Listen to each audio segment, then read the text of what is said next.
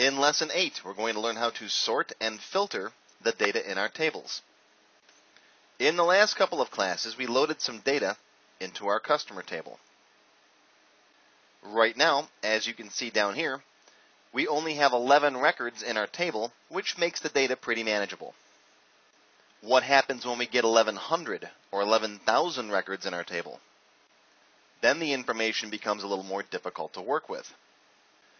Right now, for example, if I wanted to find all the customers from New York, I could just scroll over and I can clearly see where they are. If I've got 11,000 records in my customer table, it might not be as easy to find the customers from New York. In my customer database, for example, I've got over 40,000 records. Very difficult to find all the customers from New York when you got 40,000 records.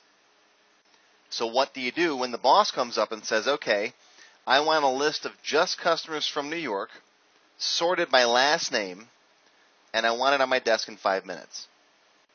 What do you do?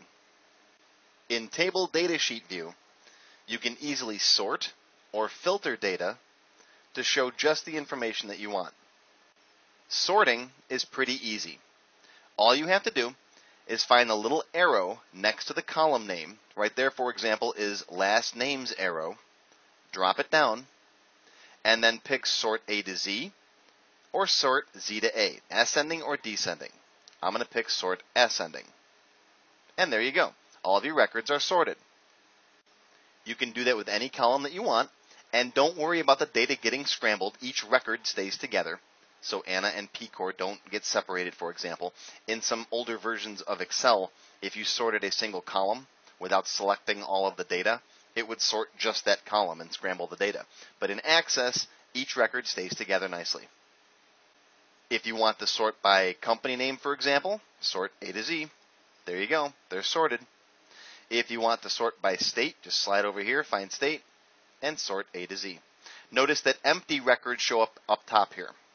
So if you have any records that don't have values in them, they'll show up top. If I sort by city, you can see which customers are missing city. If you sort a numeric field, like our num employees, sort smallest to largest or largest to smallest. I'll sort largest to smallest. Now remember, phone is a text field. And if I change one of these, let's change this to just 562. If I sort this column now, sort A to Z, because it's text, look what happens. Alphanumerically, the 5 falls in with the 5s. Those are not sorted numerically, which is very important. The data type determines the sort method. All right, I'll put that back. I don't remember what it was, but I'll just cheat. There we go. A date time field like customer sense. It sorts oldest to newest or newest to oldest. Let's go oldest to newest. And there's customer sense. Now we will have a class in the future going over advanced sorting techniques. You can set up things like a multi-column sort. So it sorts by last name, then first name. Or you can sort by state, then city. For now, that's good enough. Let's come up here in the Sort and Filter group and click on Remove Sort. That will clear whatever sorts you have and restore the records to the order they were entered in. You can also filter your data to display a subset of the records. For example, the boss only wants to see records from New York. So I can click on the drop-down box here for state, and here you'll see a list of checkboxes. Right now, all of the boxes are checked, which means you're seeing all of the records. If you only want to see the records from New York, I'm going to click the Select All box that turns all of these off, then just check on the New York box. That will show only the records from New York. If I hit OK, there they are. Now the other records are okay. They're still in the table. I'm just seeing a filtered list. Down here on the bottom, in fact, it says filtered. This tells you this is a subset of the data. It's not all here. You can tell you have filtered results in a couple of different ways. First, you can see the symbol there. That means filtered. This is highlighted. That says filtered. It says filtered in the status bar down here. And up in the ribbon, you can see this guy, which is the filtered button, is also highlighted. So when you've got filtered records, Access does a pretty good job of warning you that this is a filtered set of data.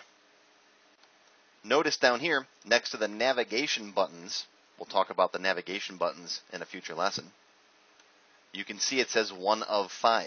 We have 11 records in the table, but I'm only seeing 1 of 5. Why? Because the records are filtered. Now you can apply multiple filters at the same time if you want to. For example, right now we're filtered by New York. You can also say, I only want to see customers from Buffalo. So drop this down and then pick just Buffalo. You can uncheck these manually, or you can hit the select all button and then just check Buffalo, whichever way you want to do it. Now I have 2 filters in place. Only customers from New York and only customers from Buffalo. You can apply filters and then a sort if you have lots of records.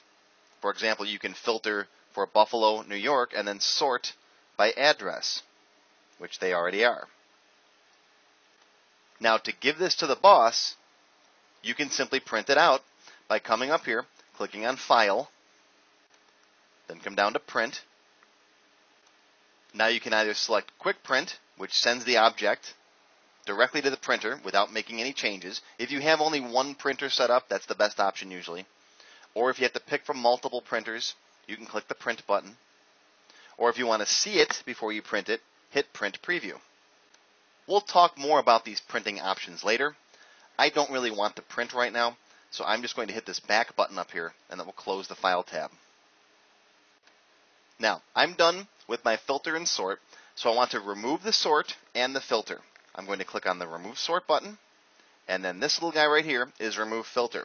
Remember I told you earlier that the ribbon may change depending on how big your window is. Well, I'm going to resize the window right now, make it bigger. And when I resize it so the window's larger, notice you can see it says Toggle Filter. If I click that, it turns the filter off. See, on or off. It will keep your last filter settings so you can turn them on and off if you want to. See that? Notice down here it now says 1 of 11, unfiltered. That means there's no filter applied. Now sorting and filtering in the table are okay for you, the developer. Remember, we don't want our end users working directly with our tables. We're going to keep our end users to working with forms and reports, and sometimes a query or two. If you're building a database for other people to use, you want to keep them out of the tables. There's just too much room for them getting in there and messing things up. These tools in here, the sorts and filters, this is okay for you to get in here. Maybe you want to do a quick sort or a quick filter and just see some information. But in the long run, you're going to be working mostly with forms and reports. I admit that even sometimes I go right straight into the tables because I want to see something. But generally, we're not going to work with tables that much. The good news is you can also use these sorting and filtering techniques in your forms too, and we'll talk about that in a future lesson. Now, one of the downsides with sorting and filtering is that the sort and filter settings are not permanent. Now, one of the downsides with sorting and filtering is that sort and filter settings are not permanent. For example, if I sort by first name, close the table, it's going to ask me if I want to save design changes to the customer T. I'll say yes. Now, if I open it back up again, okay, fine, it's sorted by first name. But you know what? Someone else comes in here and then sorts by company name. Close the table, save changes, sure.